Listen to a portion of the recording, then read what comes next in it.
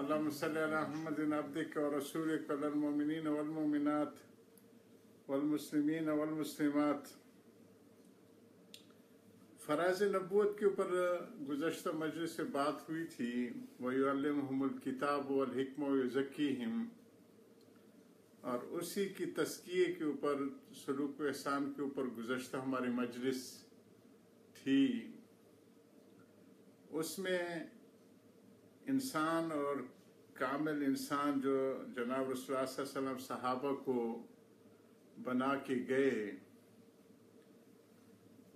تو وہ اس کے اوپر تھوڑی سی بحث تھی کہ تینوں قوتیں وہ کامل اعتدال والی ان صحابہ کو حاصل ہو چکی تھی۔ قوت عقلیہ میں ان کو حکمت حاصل ہو چکی تھی، نہ وہ احمق تھے نہ وہ چالاک تھے، وہ حکیم دانا تھے۔ قوت غضبیہ میں ان کو شجاعت حاصل ہو چکی تھی، نہ وہ بزدل تھے نہ وہ خونخوار تھے۔ قوت شہوائیہ میں بھی ان کو عفت، پاک دامنی کے والے اعتدال والی کیفیت ان کو حاصل ہو چکی تھی، نہ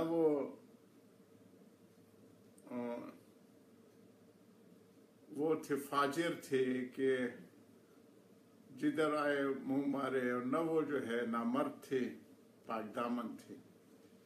حکمت، عفت اور شجاعت، اس کا حصول ہدف ہوتا ہے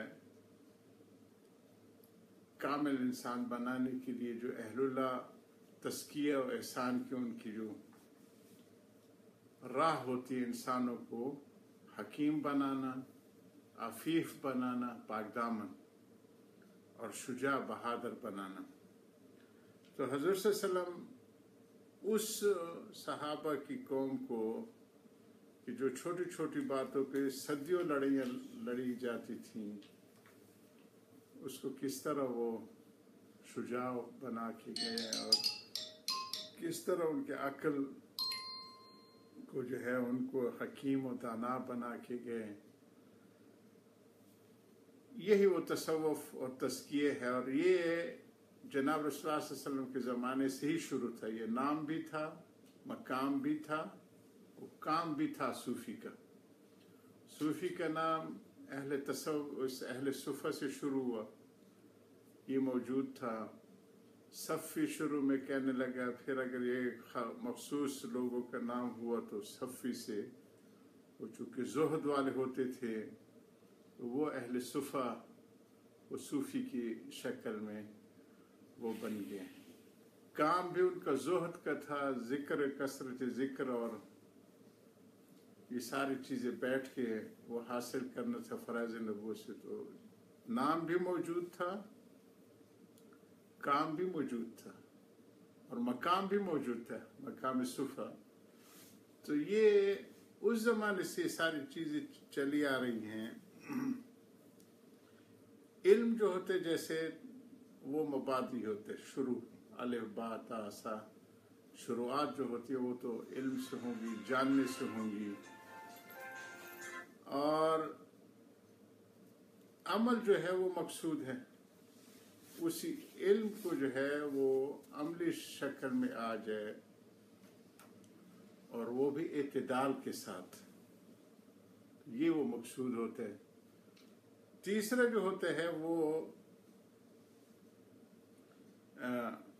زوائد کے نام سے کہا جاتا ہے کہ وہ ہے۔ ایک جگہ ختم بخاری تھا، وہاں پہ بندے کا جانا ہوا تھا، تو طالب علم سے کہا کہ یہ علم جو ابھی تکمیل ہوئی، شہادت دی جا رہی ہے، اس کو کامل نہ سمجھے، یہ مبادی ہے، اصل اب عملی زندگی ہے کہ وہ اس میں آ جائے۔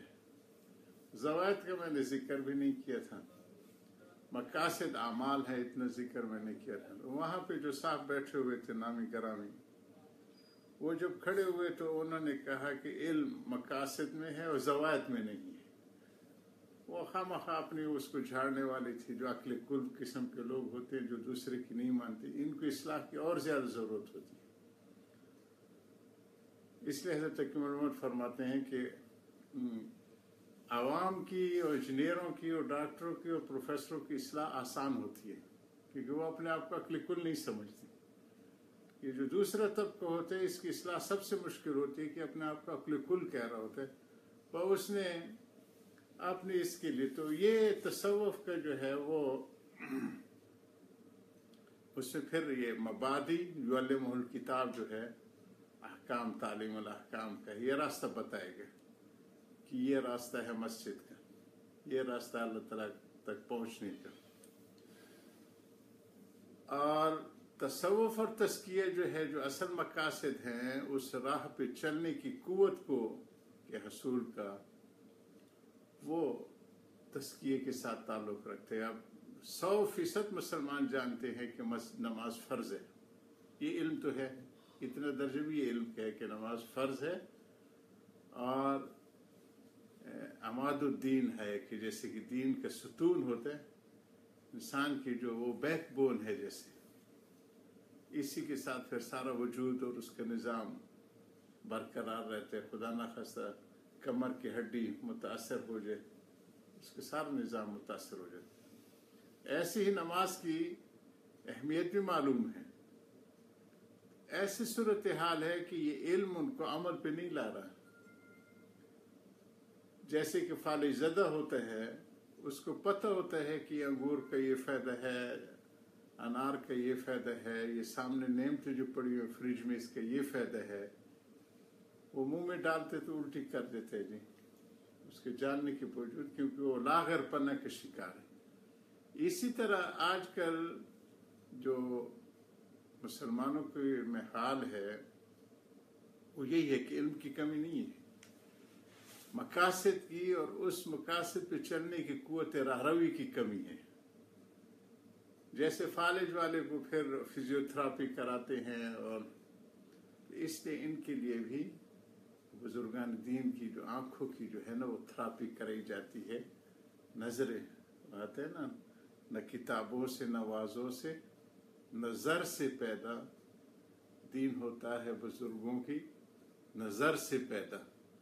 تو یہ ان کی نظر جو ہوتی ہے یا ان کی صحبت جو ہوتی ہے، جو کہ اسی صحبت کا تسلسل ہوتا ہے جو جناب رسول اللہ صلی اللہ علیہ وسلم کا، کہ صحابہ کو ان ساری گھاٹیوں سے، ان رذائل سے نکال کے فضائل کی طرف لے آئے تھے.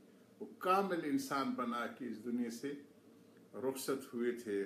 تو اس کے اہداف کو حاصل کرنا، یہ وہ اس کا وہ ہوتا ہے تصوف کے اس میں سے، کہ مبادی تو جاننا تو ہر چیز کا ضروری ہے، اس کے بغیر تو کوئی کام بھی نہیں ہو سکتا، نہ دنیا کا نہ دین کا. جب اور پھر اس کو عملی شکل میں لانا، یہ تصوف کے اہداف میں سے ہوتا ہے اور وہ مقاصد ہوتے ہیں.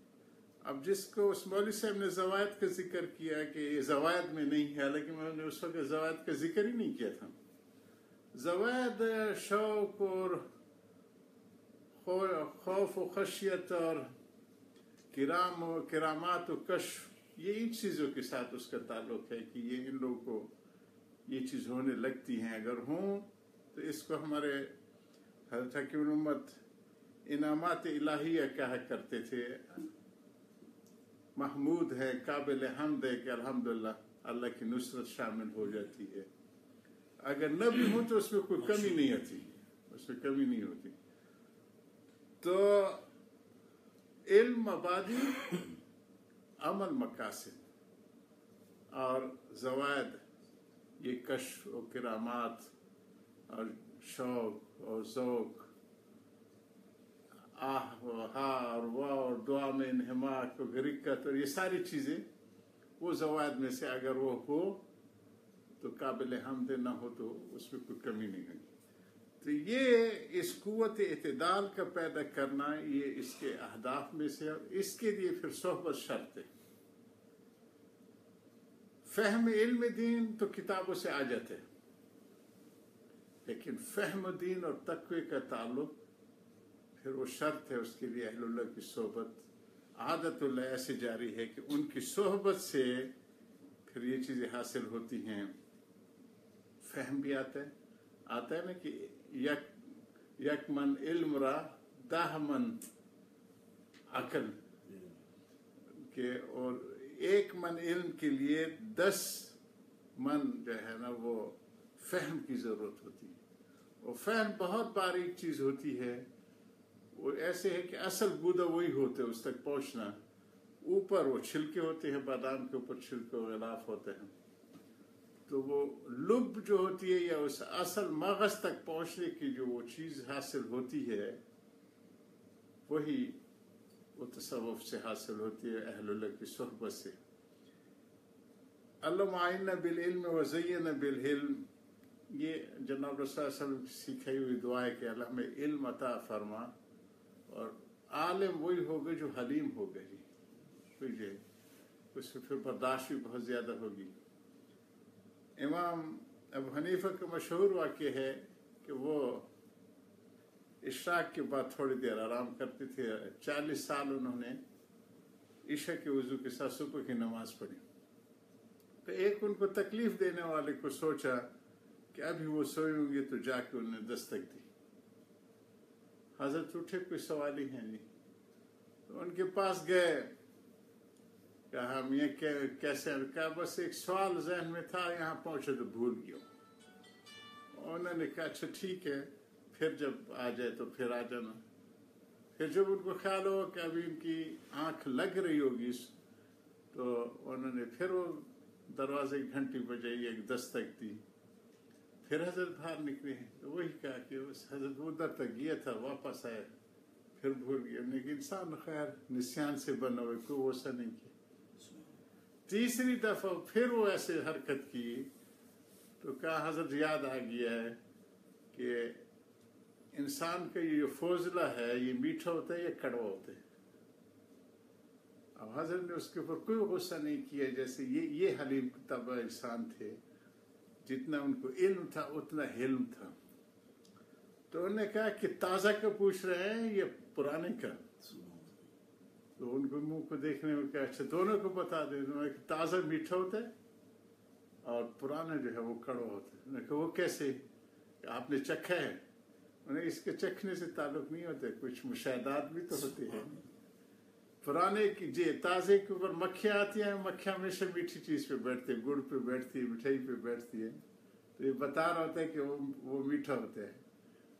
اور جو پرانا ہوتا ہے اس پہ کیڑے پڑ جاتے ہیں، تو جو سڑی ہوئی چیز ہوتی ہے جو تلخ ہوتی ہے اس کے اوپر پھر کیڑے پڑنے شروع لگ جاتے. تو حلم اس درجے کا ہے. اسی پہ امام مالک صاحب رحمہ اللہ کے جماعت کے دوست تفسیر مظہری میں اس کے اوپر لکھا ہوا ہے کہ ان کا پھر مشہور جملہ ہے کہ من تفقہ ولم یتصوف فقط تصفق، فسق ہو جائے گا. یہی مصیبت آج کل ہو رہی ہے جی، کہ اینٹ اٹھاؤ تو مفتی اٹھتے ہیں، تو پھر ان کے معاملات دیکھو کہ فسق و فجور سے بھرے ہوئے ہوتے ہیں. فقط تفسق آتا ہے. ہمارے علاقوں میں مولوی بینک میں کتنے 40 ارب روپے آپ کے بٹا گرام، اور اس سے یہ تفسق والی بات ہے. ناموں کے ساتھ مفتی بھی سب کا لگا ہوا ہے جی. من تفقہ ولم یتصوف فقط تفسق، اور آتے کہ من تصوف ولم یتفقہ فقط تزندق. یہ زندہ کی بجائے گا اپنے طور پہ گھڑے کی، جیسے ابھی ایک پیر صاحب کا واقعہ آ رہا ہے، 20 آدمیوں کو مار ڈالا جی. من جمع بینہما، کہ مبادی بھی حاصل کیا اور اہل اللہ کی صحبت بھی حاصل کی. فقط تحقق، یہ پھر محقق ہوں گے اور یہ تحقیق کی درجے میں پہنچوں گی. وآخر دعوانا الحمدللہ رب العالمین. اللہم صلی علی محمد عبدک رسولک.